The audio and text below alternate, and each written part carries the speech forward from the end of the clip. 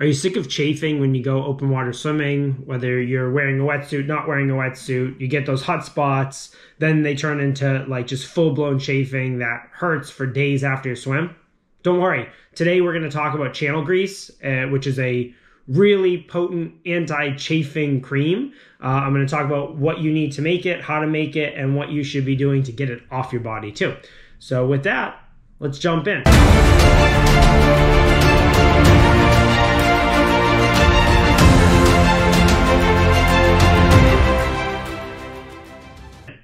So when you're making channel grease, now this is my mix. This is what I like to use. There's tons of different mixes out there. You can go and you can actually buy pre-made channel grease. I don't remember the name of the brand, but you can Google it. But this is what I do before all my long swims. This is what I use for all my channel swims. So basically you need 3 ingredients. You need petroleum jelly, so just basic Vaseline, nothing fancy. You will need lanolin. This is a little harder to get, so if you have a long swim coming up, order sooner than later. But you'll want lanolin, and then you will also want Balmex or Desitin, some type of zinc oxide mixture. And basically, the petroleum jelly and the lanolin are used for anti-chafing, and then the zinc oxide is used for sun protection.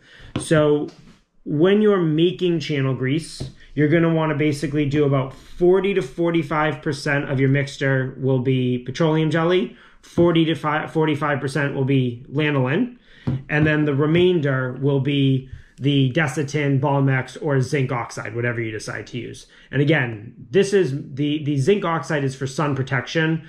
It's basically like wearing clothes. It will it will be very hard for you to get a sunburn when you're covered in this channel grease when you have about 15 to 20% of your channel grease mixture being zinc oxide. So let's make a quick batch. I already started. When you make a batch of this, you want to do it when the 3 different ingredients are room temperature, a little warmer. It's going to make it easier to mix up. So if you're doing this in your car before you swim, put it on the dashboard in the sun, let it melt a little bit. It'll make life a lot easier for you. You're going to want a Tupperware container that you can toss.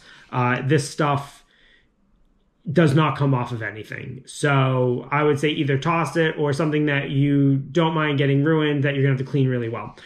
So basically you're gonna do, since I already started mixing this, you're gonna do about, like I said, 40 to 45% Vaseline. We got 40 to 45% lanolin, and then the remainder we're gonna squeeze in is gonna be our zinc oxide, or our Desitin. So we get that in there. Oh, gross. Let's mix it up just so we can see like the texture and the consistency and the color. Yeah, see, we're mixing it nicely. Oh, yeah. So basically, this is, once it's mixed really, really well, you're going to get like almost like a slightly thicker than frosting-like consistency. So you can see it's not coming off this spoon. When you go to apply this, so this is what it looks like up close. Yep. When you go to apply this, you're going to want to wear like rubber gloves or latex gloves. You do not want to get this stuff on your hands because it does not come off. And then if you go to touch your goggles, you go to touch your face, you go to touch something, you're going to have smears on your goggles the whole time. So make sure when you put the channel grease on the chafing spots, either have a buddy do it or do it with gloves on. Make sure you bring rags, make sure you bring trash bags, because if you're in a boat, you don't want to get this on someone's boat. So if you have a trash bag, you can stand on the trash bag, get greased up, you can sit on the trash bag, and then any clothes or rags that you use to kind of clean up, go in the trash bag so it doesn't get all over someone's boat or car or anything like that. And then when you go to take this off, this isn't just going to come off. It's not going to wipe away. So you're either going to want to use baby oil or you are going to want to use dish soap. And that should break down the channel grease, and it will make getting it off your body a lot easier. So yeah, that's basically my version of channel grease. If you do some Google searches, you'll see different percentage of mixtures.